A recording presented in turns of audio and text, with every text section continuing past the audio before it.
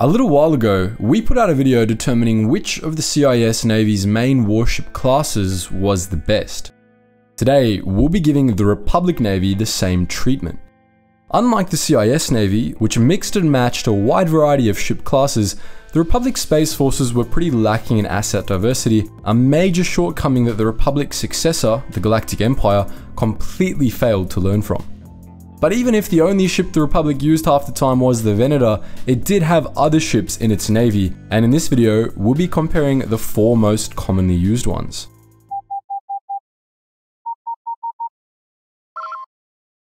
Attention, Sergeant on deck! Let's start by taking a look at the smaller ships. In the Star Wars universe, any naval force worth its salt had at least a few classes of cruisers and light warships to supplement its larger destroyers. In the Republic Navy, that role was typically fulfilled by the Acclamator-class assault ship. The Acclamator was principally a troop ship designed to carry 16,000 clone troopers and a host of war machines into battle, but it also fit the role of a heavy cruiser pretty neatly. It was well armored and extremely fast for its size, it required a tiny crew of just 700, and it had the firepower to go head to head with larger enemy warships, boasting 12 heavy quad turbo lasers, 24-point defense light laser cannons, and 4 high-yield torpedo tubes. The Acclamator was the foundation of the rebuilt Republic Navy, and even if it was overshadowed by the Venator-class Star Destroyer, it still managed to make an impact for the duration of the Clone Wars. Its tiny crew requirements made the Acclamator easy for the Republic to produce in large numbers without having to worry about personnel shortages, which were a critical concern in the early days of the war. The Acclamator wasn't terribly impressive on its own, but it was one of the most cost-effective vessels of all time, able to do virtually everything except carry starfighters. That said, some Acclamators were modified to act as starfighter carriers, so even that one shortcoming wasn't always true. Next up, we have the Acclamator's midget cousin, the Arquitens-class light cruiser. The Arquitens was about half the size of the Acclamator, and like the Acclamator, was fast and surprisingly durable for its size. It only required 100 crew, which made it easy to field in large numbers, but unlike the Acclamator, the capabilities of the Arquitens were slightly less impressive. The Arquitens sported just 4 quad laser turrets, 4 dual turbo lasers, and 4 missile tubes, and the variants of the class deployed during the Clone Wars had no starfighter hangars and limited troop carrying capacity. The Arquitens was fast and hard to kill, but it couldn't dish out all that much damage, and it completely lacked point defense weapons, which left it vulnerable to starfighters. The Arquitens wasn't a bad ship, don't get us wrong. It was a good choice if you needed a speedy skirmisher that could harass separatist ships at close range. It was, however, a bit less impressive than the versatile Acclamator.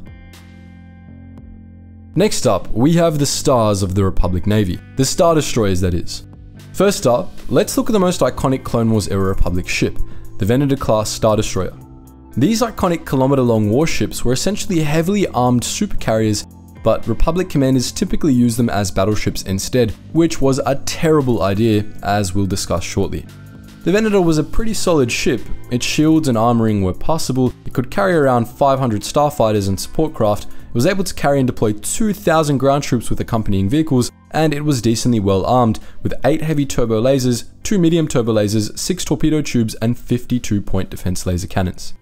However, the Venator also had some pretty big shortcomings.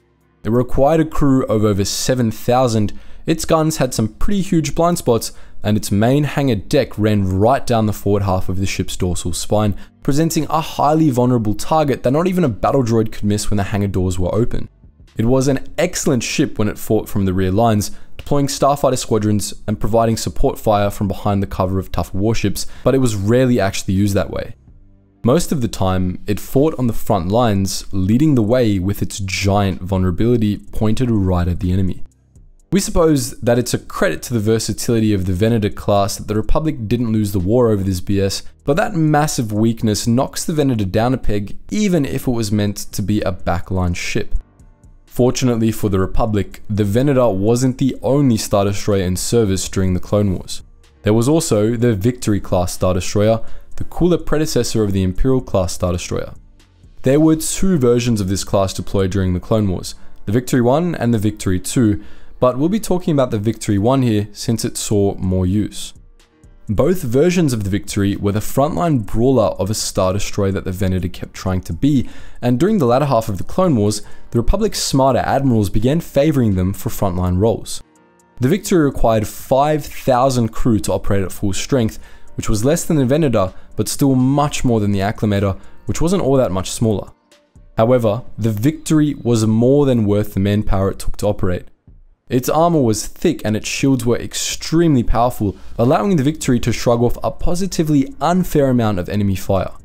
With its 10 quad turbo lasers, 40 double turbo lasers, point defense arrays, and 80 concussion missile tubes, it could dish out even more damage than it could soak up, especially against unshielded targets. The Victory had a rather small hangar capacity, with room for just a few dozen fighters, but it was powerful enough that this shortcoming rarely made the difference. Apart from that, the main weakness of the Victory was that it was slow and wasn't able to maneuver very well. This flaw was corrected in the Victory 2, though it came at the cost of the ship's concussion missile launchers.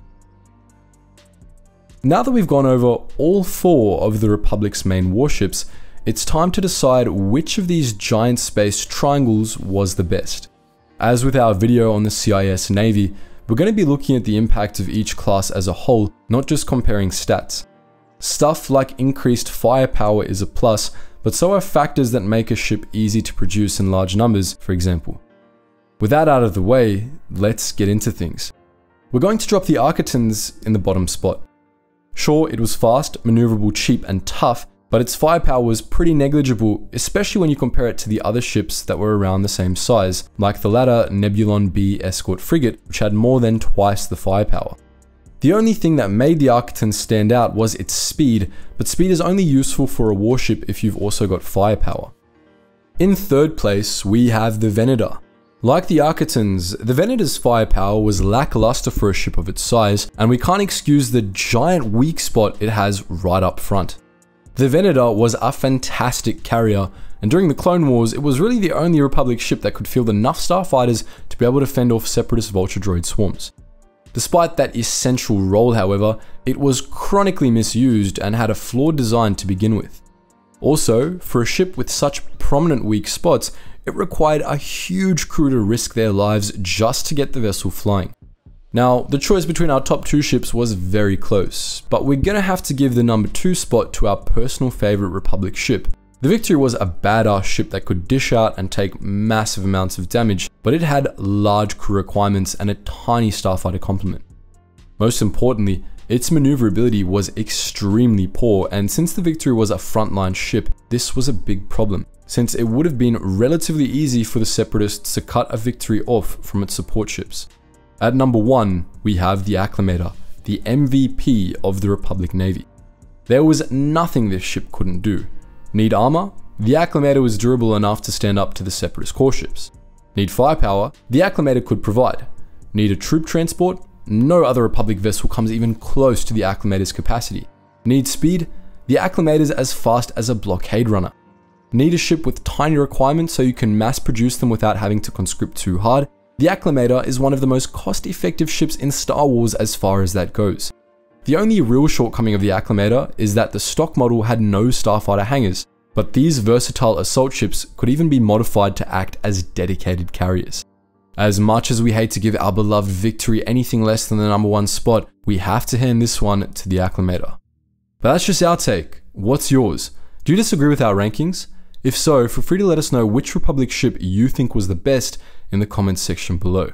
As always guys, thank you so much for watching, and I hope to see you in the next video.